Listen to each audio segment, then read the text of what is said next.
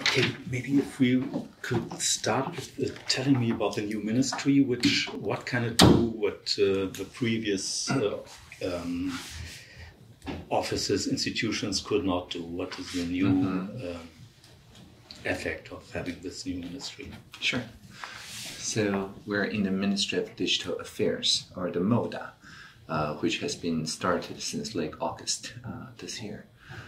During the 3 years or so of pandemic response, I work very closely as the digital minister at large with many different digital agencies embedded within larger ministries that are not digital ministry. So, for example, in countering the pandemic, of course, we have to work with the Ministry of Health and Welfare. But when it concerns data flow, including personal data and open data, it was under the National Development Council.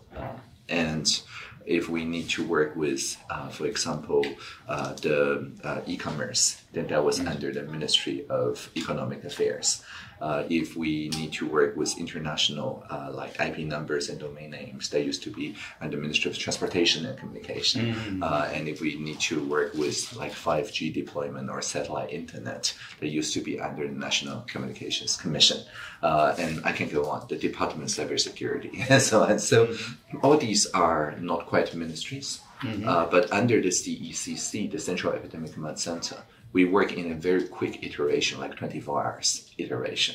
But for topics that are not counter-pandemic, if you go through the usual bureaucracy, then it takes a very long time because it requires like 4 ministers plus 3 ministers at large in order to agree on anything. I mean, don't take me wrong, we work very closely and we trust each other. It's just the sheer logistics of scheduling meetings is a lot of challenge. So nowadays, we're facing a new emergent challenges that are not quite a pandemic, yet shares many similar characteristics. Case in point, like the cyber attacks.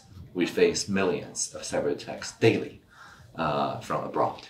And to add to that, we've seen the cyber attacks work now in tandem with foreign information manipulation or propaganda. And so to weather these almost like earthquakes. There's 3 failed earthquakes somewhere in Taiwan every day. So we need to be resilient. It's not that we don't build buildings because of large earthquakes, but we need to build buildings with resilience in mind. So the MODA's mission is to have digital resilience for all, working with all sectors. And to be resilient, it means to respond in an agile fashion and transform ourselves. So we look at all the third-level agencies that used to work very closely during the pandemic and say, let's just bring them all together into a new ministry so we can keep this working in tandem rhythm even without the CECC and a special Counter-Epidemic Act. I see. So this is basically, would you say that this is the main task of your ministry, resilience? Right? Yes, it's about resilience. And we have 2 administrations under the ministry. The administration for digital industries is in charge of digital transformation for the private sector. And the administration for cybersecurity is in charge of safeguarding our critical infrastructure and our government network. So one is more rotational, like it has to talk with like the journalism, with all the sectors involved with digital transformation. And the other one is more like a protecting role. But on top, the ministry proper is all about resilience.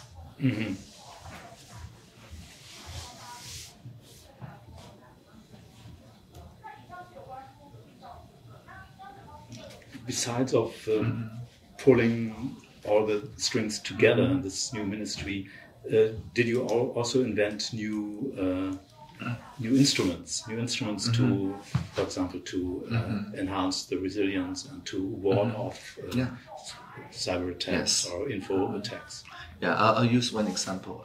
The Ukrainian situation, right? The aggressive, brutal war from Russia to Ukraine has shown us, like I remember at the night of Kiev's first assault, I stayed up all night and refreshing the websites of, I think it was the Kiev Independent, the local media, trying to figure out what's going on. And at the time, there's a lot of disinformation going around. Some say Zelensky has already escaped, some say to Lviv, some say to Poland, and so on. But yet, because they were able to keep the broadband internet open, we see footage, some live footage and some video. We see Zelensky saying, I don't need a ride, give me ammunition, and so on. And that was very instrumental in shaping our communication strategy, because in Taiwan, we rely on the submarine cables for almost all our connection abroad. So if they're destroyed by earthquake or artificial earthquakes, then from people around the world, the local journalists, including the international correspondent that used to be in Hong Kong but now are probably all in Taiwan now, or used to be in Beijing, then they cannot get the message out, and the disinformation will win the day, will win the war. So, which is why we are now focusing on working with non-geostationary satellite providers in mid and low Earth orbits, just like Ukraine does, to send the broadband connection to journalists, especially when a submarine cable gets destroyed. Over the next couple of years, we'll invest 15 million euros or dollars, the same now, to this project to build more than 700 mobile or fixed satellite receiving points to provide emergency communication. So things like that, which combines 5G, like miniature 5G towers,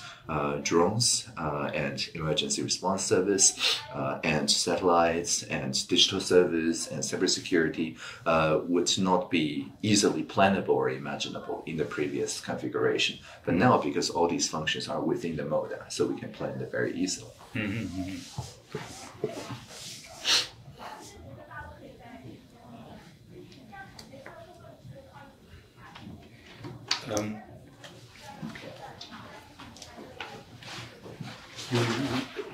You talk about digital resilience. You also mean not just the government level or the state level, but also company level or also private levels, right? Yes, day-to-day citizens. Also. Citizens, exactly. What do you do to help citizens to enhance their resilience? Yeah, a couple of things. First of all, we work with other ministries. For example, nowadays, all the school children in basic education have laptops or tablets starting from this semester. Of course, that's provided by the MOE, the Ministry of Education. But it's one thing to have the device, and another thing together, to use the device as a co-creational tool, not just a tool to watch video. And by co-creation, I mean, for example, fact-checking the 3 presidential candidates as they're having a debate, participating in producing media, not just consuming media, which is what we call competence, not just literacy. And so participating in the fact-checking doesn't mean that all the children suddenly become professional investigative journalists, of course, but this process builds an immunity in their mind against polarization, against outrage, against conspiracy theories. So this active civic journalism, for example, is one of our main idea of social resilience. Of course, we have not forgotten about professional journalists. So the Administration of Digital Industries is now scheduling talks starting later this month with, I think it was Alphabet, that's to say Google, YouTube, and Meta, that's to say Facebook, to ensure that they can see the importance and the public benefit of the professional journalism sector and share their advertisement-fueled revenue to the professional journalists. And that's also our job. So we see journalism to the disinformation crisis very much like epidemiology, public health, to the pandemic. Not just a few experts, but if everybody learns something about epidemiology, about washing hands, social distance, and things like that, then people can take voluntary responses responding to the emergent viruses, so that we can coexist but still have the upper hand in containing the worst of the virus. Because without this social resilience, we'll be forced to adopt a lockdown, takedown, shutdown, top-down mode of, I don't know, zero hate or something, which is definitely not what we're doing here.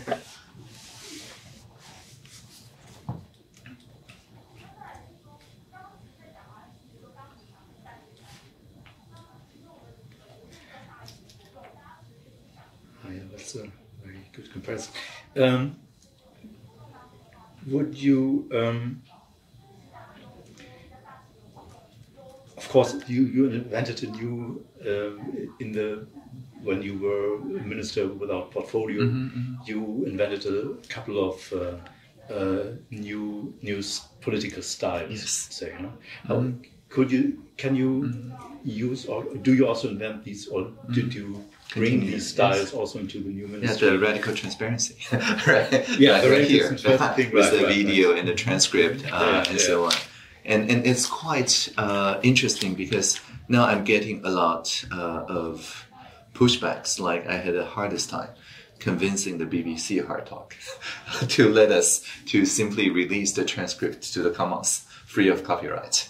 Because really? Yeah, because they think they really want journalistic integrity, right? So, but I finally convinced them, saying that we will honor journalistic independence, and we will publish the hour after you do.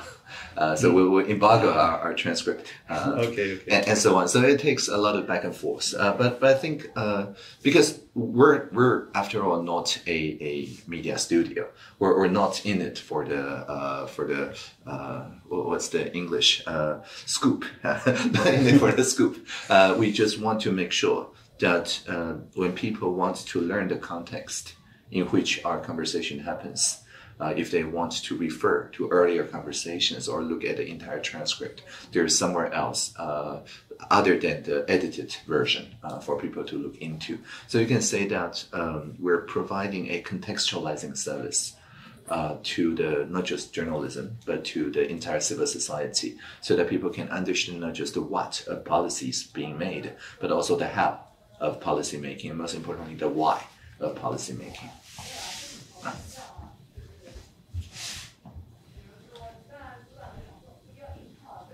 In our monthly ministerial meetings with all our departments and administrations, the entire transcript is also published, is open, along with my monthly report of what our department and administration did. And so, yeah, people have sometimes compared it to a kind of like a virtual reality glass. If you put on, you have a sense of what a minister feels like in her office.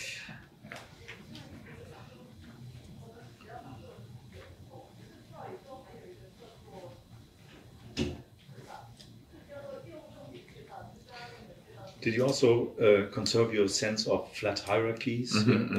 Yes. As you can see here, we have a very flat workspace. I'm on this sofa, of course, but everybody is on laptop, is on those moving chairs.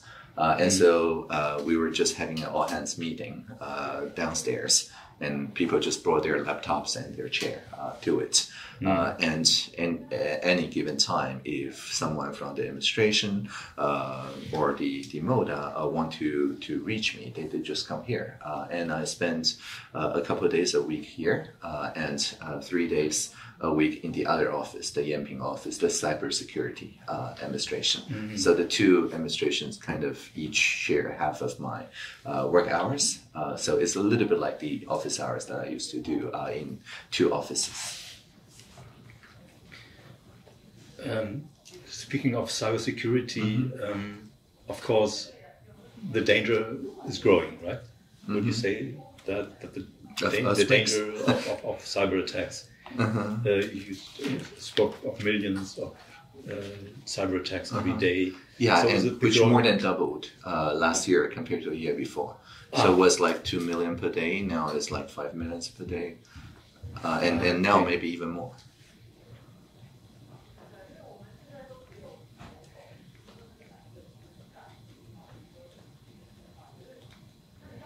So does that also mean that you need more people to defend yourself against these attacks? Yeah, definitely. And also we need new ways of thinking about defense. We're now adopting what's called a zero trust architecture, which means that we assume passwords will be stolen. We assume devices will be compromised. We assume that network connection will be faked and so on. So when I sign any official document, even during the 7-day quarantine when I was diagnosed with COVID at home, this device checks for its integrity on the software side, the SIM card, the connection, and also my fingerprint on the device. So only when all three match can I sign an official document. And like 2 seconds after when I will sign another official document, the three gets revalidated again. Mm-hmm. So it's assume breach, like assume somebody have taken over the phone during those 2 seconds. And it sounds extreme, but because there's no passwords for me to type, it's just putting my fingerprint a couple of times, it's okay. And if one of the three gets breached, the other 2 factors keep the breach contained, that it doesn't cause real damage while we have the time to do forensics and so on. So it's a new way of thinking about cyber defense. Yeah.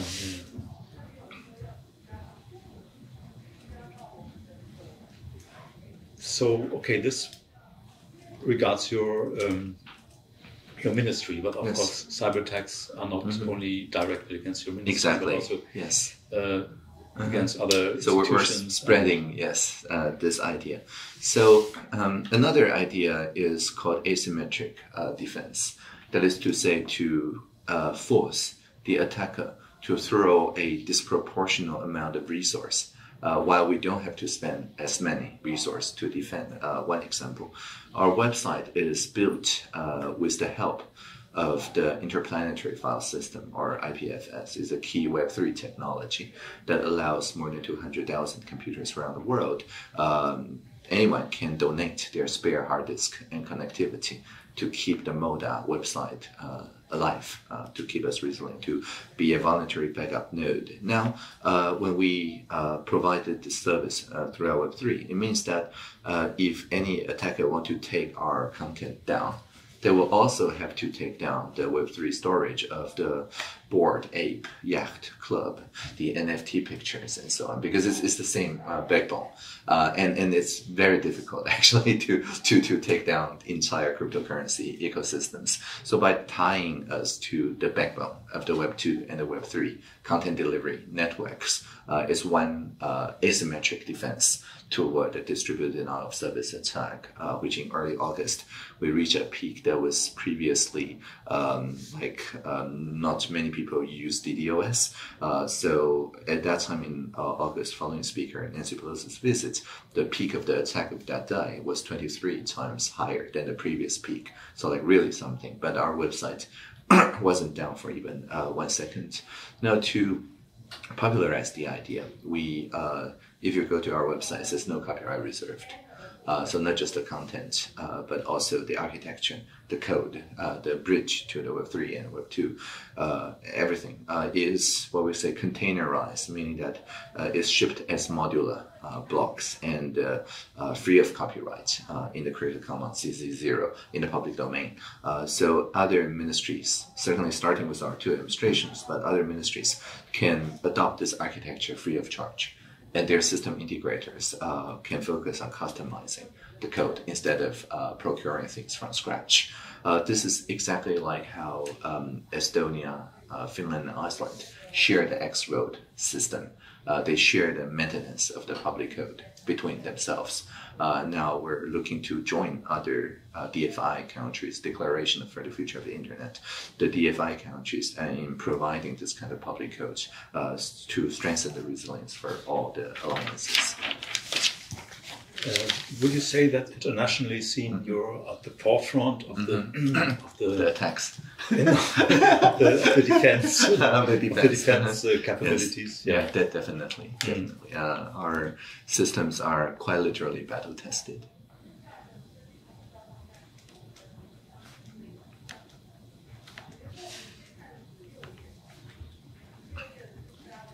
So, are there people from other countries, experts from other countries coming to you to get advice from you? Yeah, definitely. We have regular video meetings. The DFI itself, actually, the Declaration for the Future of the Internet, is turning into a real multi-stakeholder, hybrid, multilateral forum that allows us to share such ideas such as public code, data altruism, and things like that between the trusted parties. I was just in one of the DFI ministerial meetings talking about that. Mm-hmm. But, I mean, this also works over the internet. Yeah, so I mean, all our code are on the public internet. So, for example, when the UK, the GDS, the Government Digital Service, designs a very nice, accessibility-friendly website design system, we simply adapted that and changed a few colors. So I was just showing the Minister for International Trade from the UK who visited this morning that his website and our website look almost identical because they release as public code and then we adapted this public code. But if they want to, for example, take our Web3 resilience work back, again, it's in the commons. They can take that back anytime. How important would you say is informing the broad public? I mean, you also invented some new styles of communication, as far as I know. Yes. I even saw you dancing in a video. Yeah, humor over rumor. Yes, that's my style. Ah, that's great. It's called humor over rumor. If you go to my Flickr, there is a lot of Creative Commons Zero, meaning free of copyright, pictures that are internet memes. So you can see, for example, me doing all this, which are popular internet meme shapes, right?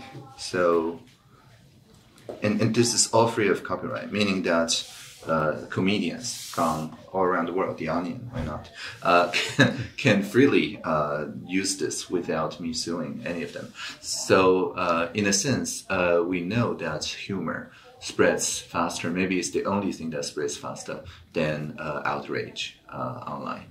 And so to counter conspiracy theories and disinformation type based on outrage, we need to counter them with humor, and that's exactly what we're doing. That's it. Including the dancing, yes.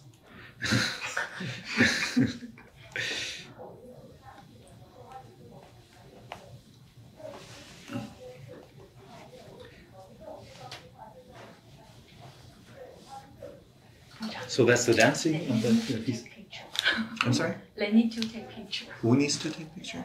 Oh, but wait. It's almost done. It's okay. Everyone is waiting for us, but it's okay. We got time. Yeah, we got time. It's fine. No one is rushing. No one is rushing anyone.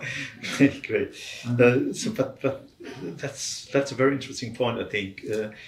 Do you have more examples of? I mean, I just saw the dancing, and now I saw these memes. What else what fits into the strategy? Yeah, for example, as I mentioned, when this August, after Speaker Nancy Pelosi's visit, there was a few hours where the website of Ministry of National Defense and Presidential Office were disrupted by the denial of service attacks. And while people could not have access to the original website, the disinformation was rampant, saying that the hackers has taken over the president's office and so on. But of course, it's not the same, right? To dial to keep a line busy is not the same as actually occupying the building, right? It's not the same thing. But we really need to get our message out. So I said very publicly back then that our website, mo.gov.tw, went online exactly the same hour as the drill from the PLA happened. And in a kind of defiant but also humorous move, I asked everybody to attack our website. Say that we welcome penetration testers worldwide. Be the red team. Try to take us down by 1 second. And in doing so, by explaining that we use IPFS and so on, it put a more lighthearted mood to the situation. And people learn by association that dialing to keep a line busy is not the same as taking over the command center. Yeah.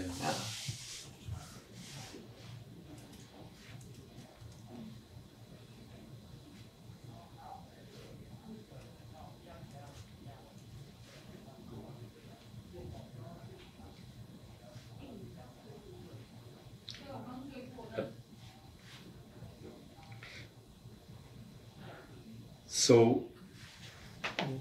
these did you know whether many tentative attacks happened after you invited them to attack? Whether many many people did actually tested our defenses. Do you have numbers? But because it's distributed, right? So anyone from abroad, from anyone over the world, can help us backing up our website. So when an attack happens, it's not connected to our computers anymore. It's connected to whomever that's nearby. Okay. So we don't have the numbers because it's entirely distributed. So it's a distributed defense against a distributed denial of service attack. And to make that happen, we need to make a few architectural changes. For example, there must be no login button, right? Because it only works for publications, like when everybody sees the same. If there's a login button, if there's custom information on our website, then of course it wouldn't work. So our website is turned into what we call static, meaning that all the updates, including video and so on, are hosted in such a way that doesn't matter where in the world access it. So there's some architectural changes, but I think it's really paying real dividends because it promoted a very healthy conversation around Web3 technology. The protocol labs, the inventor of the IPFS, noticed our innovative use and got in touch, and that led to more like mutual recognitions and community events and so on. So I think this really also changed people's mind about, the crypto world only does, I don't know, scams or fraud or get rich quick, things like that. The same distributed ledger architecture can actually be used for cybersecurity defense too. Yeah. And being tamper-proof is not just good for scams; it's also good for countering cybersecurity attacks. Yeah, sure. You just mentioned, after my question, you mentioned that you needed a lot of new personnel also to fend off all these attacks. Can you give me numbers? How many new, how many new recruits did you need for Sure. did you have left? Right. So by the end of next year, we're estimated to have 600 people. Just for cybersecurity? For the entire MODA. For the entire MODA. But in addition to those 300, we'll set up a new institute of cybersecurity, the NICE, National Institute of Cybersecurity, which will have another 250 people-ish dedicated to cybersecurity defense with the private sector and critical infrastructures and also international partners. So look at this way, that our ministry currently around 300 people will double in our personnel to take care of both the industrial transformation, cybersecurity resilience, as well as this social resilience part. But the cyber resilience, because it's so important, we set up a extra new institute that's almost half of our size to defend it. And hopefully it will get set up early January next year. So how optimistic are you that you will have the defense power, the cyber defense power to also in future be victorious over the millions and growing number of attacks that I think this, when I say battle tested, I really mean that people can come to trust Taiwan for not just our semiconductor chips, which is of course very trustworthy, but also the entire cybersecurity supply chain that keeps our chips safe. We have the SEMI E187 standard from Taiwan that protects the entire supply chain around chip making. And so I think these two go hand in hand. It's not just a purely defensive role to mitigate attacks, but every time we successfully mitigate a type of attack, we turn that into cybersecurity product and services that can be of value to the entire world, and also helps to have the branding of MIT made in Taiwan. For the T also stands for trustworthiness, so that the chip can be trusted, but also everything else that is manufactured in Taiwan can be trusted, protected by this battle-tested cybersecurity industry. Yeah, I We think. need to save some Yeah. time for Yeah, Aaron okay, to take a okay. picture. So Yeah. I think, Yeah? then I think I give the photographer a chance to do his work. Okay. But, But maybe I- just sometime on the way there, you can ask like one last question. But do you have one last question? Or? yeah, I think. Yeah, maybe let's do one more. Well, okay. Well, I just look at. I was a bit nervous now because I thought that. Yeah, but I read you personally coined the slogan "Free the Future." Oh, for right? the future, yes. How optimistic? That's a good. I think good last question. How optimistic in general are you about Taiwan's future? Yeah. So Taiwan is physically caught between the Eurasian plate on one side and the Philippine Sea plate on the other, which is why we have thousands of earthquakes, failed earthquakes per year. But among all these tension, the tip of Taiwan, the Jade Mountain, Yushan, raises by a couple of centimeters per year. And so that's freeing the future. That is operating on a collaboration across diversity, or even collaboration because of this shared sense of urgency. So I think that keeps me optimistic. Now the moda, which I understand some European language means fashion, means motor here, influenced by the Japanese Nihongo moda, which means motor. So we're a new motor of sorts to power the connection between the civil society and technology, between the industry and the cybersecurity community, so that we can all do co-creative resilience together. Okay, that's a good last sentence. I would say thanks a lot. Thank you. For your time and for your really interesting words. Thanks a lot. Thank you.